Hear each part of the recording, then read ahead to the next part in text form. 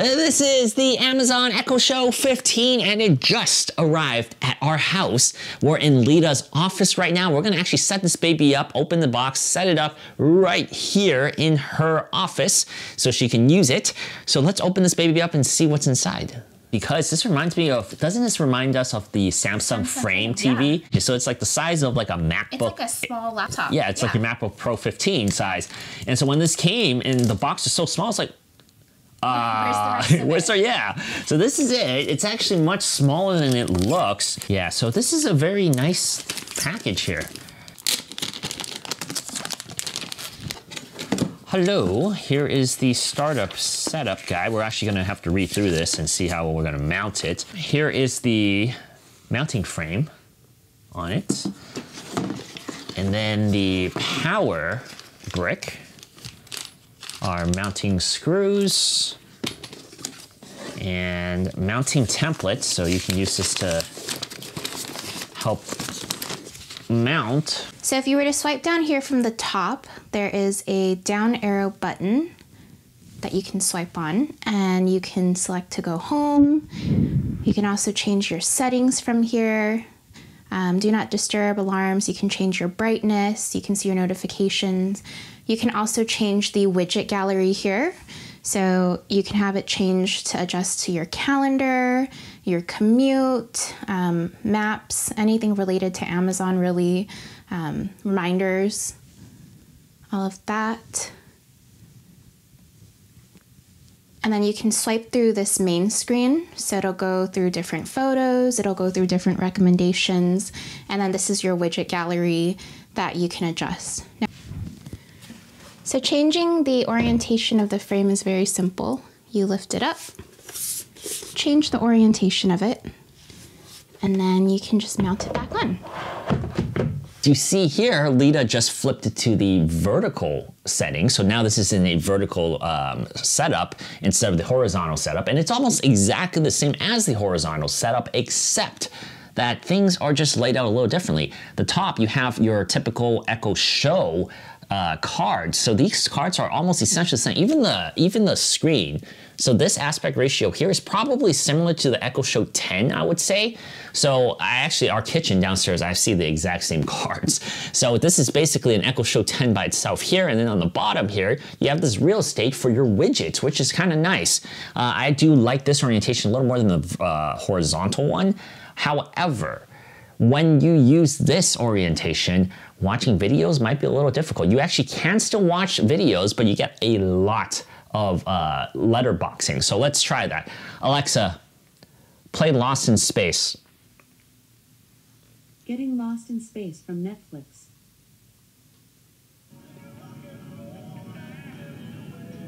As you can see, it's playing here, but the problem is, now you have that 16 by 10 aspect ratio. However, on a vertical screen, there's a lot of black letterboxing here. So that might not be the best solution to watch videos. And this is one thing already, after having this for like 2 days, that we already noticed. It's really cool that you can switch the orientation. However, you don't really want to switch it to this orientation if you're going to watch videos often, because you have to actually unhook it and remount it every single time. While it is very simple to do, you do have to pull it off the wall and rehook it on the wall. I do wish for a future version of this, next year or whenever the next generation of this, there could be some sort of rotating mount. That would be really nice. The mount itself is actually really cool as it is. However, you can rotate the mount so that this can stay mounted with it on the wall. That would be really cool, so you don't have to actually physically lift it, pull it off, line it up, there you go, to set it. Not that hard, but it would have been much easier if it had a rotating mount. So as you can see now, you can watch a video in almost its proper aspect ratio. I think this was shot in 21 by 9. So there is still a little bit letterboxing here, but it's better than the vertical way. So we're trying the video feature here. And Lita is answering in our studio across the hallway. So as you can see, it works. Can you see me? Yep, I can see you. Yes, I can see you perfectly. Yeah, so she is on a Echo Show 5. Actually, no, Yeah, the first gen Echo Show, so not the new Echo Show 5. But as you can see, we can video chat through different rooms when we need to, or upstairs. We also have one in the kitchen, so that's pretty neat. But yeah, I mean, this thing is pretty versatile, and especially during, you know, like this COVID wave, probably permanently for forever, this is a great way to communicate with people. And then simply swap it off. Or this can also be a great intercom. So Lena and I have been actually using this when I'm working up here editing a video or something and she's downstairs in the kitchen, or dinner's ready, or I'm cooking and she's up here. We intercom one another using our Echo Show 5s. Now we have this, we can Echo Show, well, we can use this to talk to the Echo Show and tell one another to come downstairs or come upstairs or something needs to be done. Or if I needed to show her something and I didn't want to walk downstairs, I can literally turn on the webcam and just point it at her and say, hey, do you need this? I can take it downstairs for you, or whatnot. So there's a lot of functionality here that I think is pretty cool. And in this form factor, it is a huge improvement compared to the first generation Echo Shows. So just for comparison, this is the Echo Show, the original Echo Show. We actually have 2 of these in the house. We also have the Echo Show 10, I think, downstairs in our kitchen. So I just wanted to show you guys how far these things have really come. Like, look at this thing compared to that. When this first came to our studio, I remember being blown away by how it evolved our smart home. Like, it really changed the way we interacted with our smart home compared to what we were using with the Echo Dots. This thing changed the game, and I feel like my excitement level for this is at the same level as this.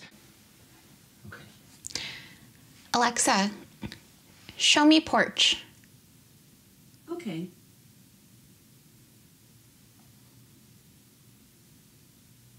Alexa, show me side. Okay.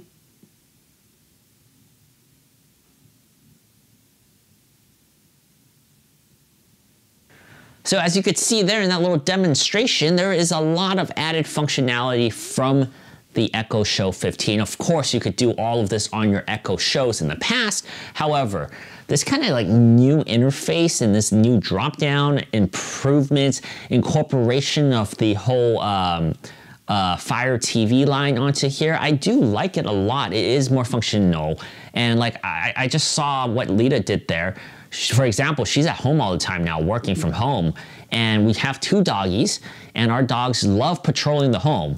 They love checking out the home, and we let them hang out. They're really good. However, Lita does want to check up on them sometimes. Sometimes if they're in the backyard by themselves, she can just pull up the camera, double check. They're perfectly fine chilling on the grass, go back to work. Or she can check the front door. If there's a package, she can quickly glance instead of going down there physically and looking, or going on her phone, pulling it out, turning on the Ring app. It's all connected on here, so she doesn't have to pull out an additional thing. I do like the functionalities. I do think this is starting to really make the smart home even smarter, and the functionality merging all together is very nice to see here. And as a first gen Echo Show, I remember when we got the first one and we opened it on here. So cool. We thought it really changed how we interacted with our home. And I've been buying the new Echoes every single year, so this one was very exciting. I can't wait to see them bigger and bigger, so they're like an actual TV size. And we're just really happy to see Amazon continue to evolve and get better and better. But once again, I'm Alex, that's Lita. Be sure to subscribe to our channel and leave us a comment if you have any more questions or any more things that you want to learn about this.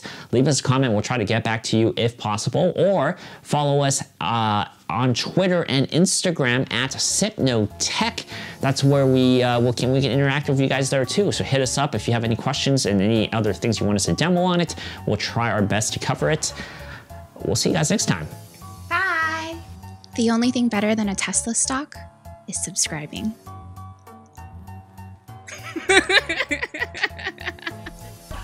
Are these cute to use?